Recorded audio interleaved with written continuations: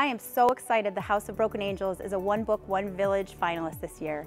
It is a highly entertaining, humorous, and poignant family saga spanning 2 intimate and important days in the lives of the De La Cruz family. I fell in love with these extraordinarily written characters instantly, and I felt all the feels as each character's story was told, tears were shed, confessions were made, and slights were forgiven. I promise you, you will fall in love with the entire De La Cruz clan and all of their chaos, affection, beauty, and dysfunction. Luis Alberto Urrea is a truly gifted storyteller. His characters are incredibly relatable. It is a story that will make you fall more in love with your own family, however it is composed and wherever you are from.